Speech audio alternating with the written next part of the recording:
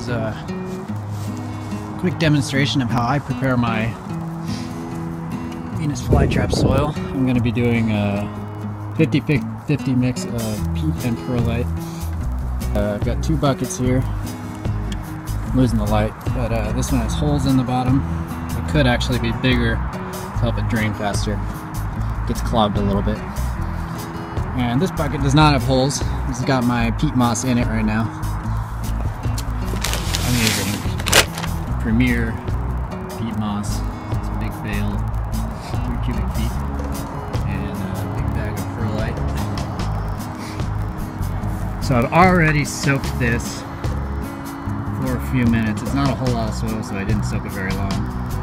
Soaked this in just hose water for the first soak, and then pulled out all of the peat moss that floated and put it in my draining bin, let it drain out, and then squeezed out as much water as I could, moved it back into here, and now I'm going to do the same thing with a round of pure water. My hose water here is only around 200 to 300 parts per million. So that's why I use hose water first. It's not extremely dirty. It's usually cleaner than the soil I'm rinsing, so I do that first. Now I'm using reverse osmosis with distilled water. Alright, my moss has been soaking for about 5 minutes, and I'm just going to give it a stir. You can use a stick or something, shovel it, stir it up. But honestly, I usually just use my hand. Grab handfuls and I'll just squeeze it. Make sure it all gets water absorbed into it and swished back out.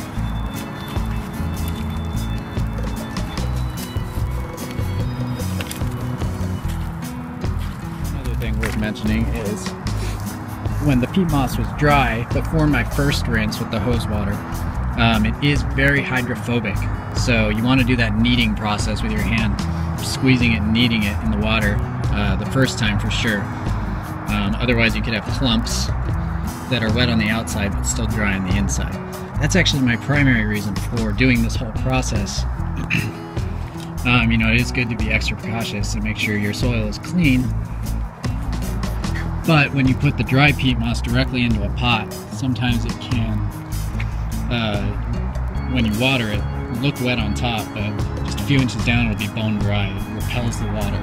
So you don't want to be watering your plants, think you're watering your plants, and have the roots just sitting in dry peat moss. That's no good. Alright, so it's been about long enough for this stuff to soak, as long as I want to wait at least. Knead it one more time. Put it in there. I wasn't planning to make this video, but I have some plants arriving, so I thought I would tape my process. So sorry for the failing light. I'm going to transfer all of the floating moss in here. Put this back up into my drainage bucket with the holes in it. And what I do is just scoop the top floating stuff off, squeeze the water out, transfer it into this one with the holes.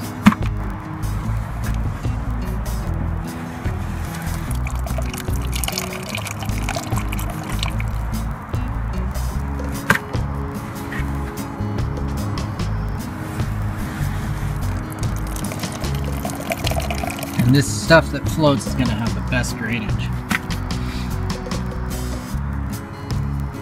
Right, so I've got most of it scooped out there. You can see there's just some dusty stuff floating on the top. Maybe you can't see, but there is. It's actually not as dark as it looks out here. But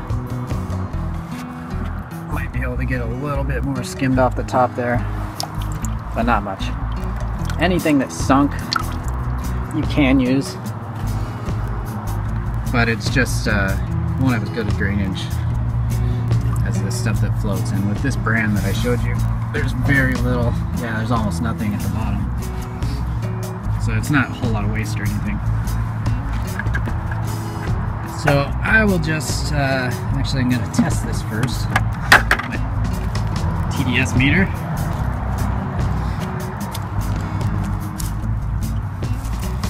You can pick up one of these for $10 to $15, I believe. Very handy for growing carnivorous plants. This is going to tell you is how many minerals in parts per million there are in your water. You want it generally, general rule of thumb is below 50, but the lower the better. Distilled water is 0, and that's what you want to be watering your plants with. So this is the water that I rinsed my soil in, so it should be kind of dirty. Stick it in there, make sure there's no air bubbles in it. And it is reading 81, which is pretty good considering this is supposed to be dirty water. I would expect the next rinse through to be below 50 or right around it.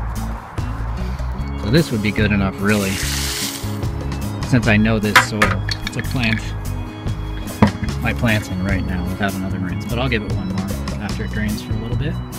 Alright, I'm gonna transfer this back in to my soaking bucket.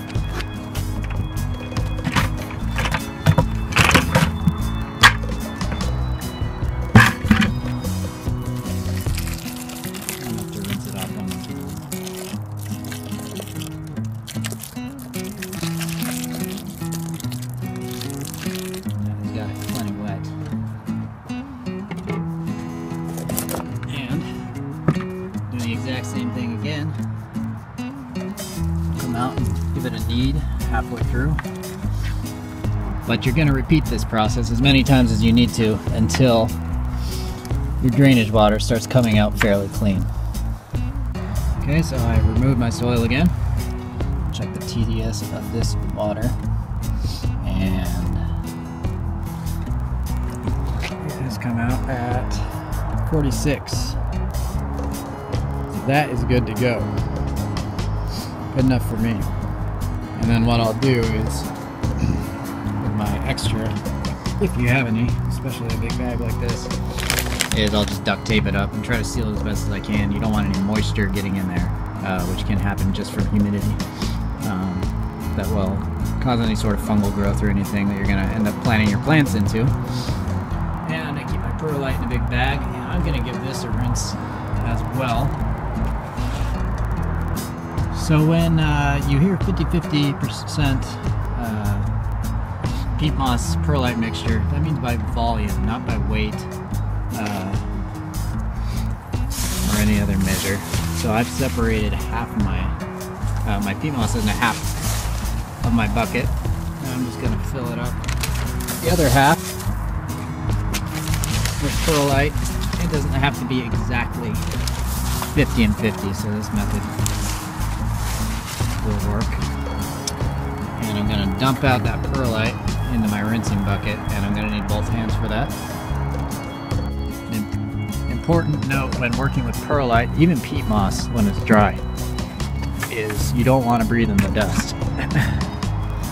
That goes for silicon sand as well if you're using any of that. Stuff will get in your lungs and cause some nasty problems. So it's advisable to wear a mask or just hold your breath when you're pouring. So I'm gonna, sorry, I don't know where the lens is here. Give this a rinse, and it's less important to rinse your perlite since it is neutral to begin with, but they may have rinsed it with some nasty water or something before they sold it. So let's just give it a quick rinse and make sure there's nothing on it. And if it wasn't made obvious by this whole rinsing process itself, both the peat moss and the perlite are unfertilized. There's no fertilizer, no nutrients in it. Rinsing is to make it. So I'm just giving this a good rinse. One time through.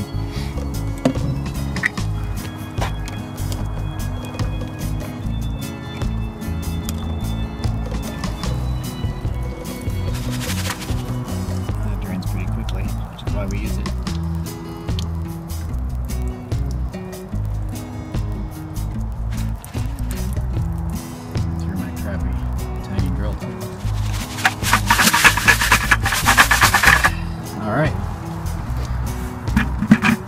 These are now ready to mix up.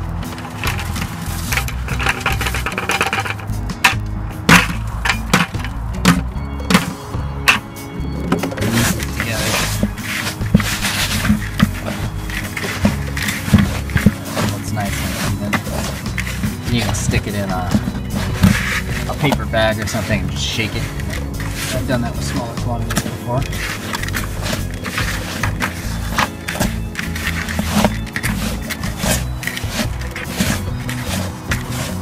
That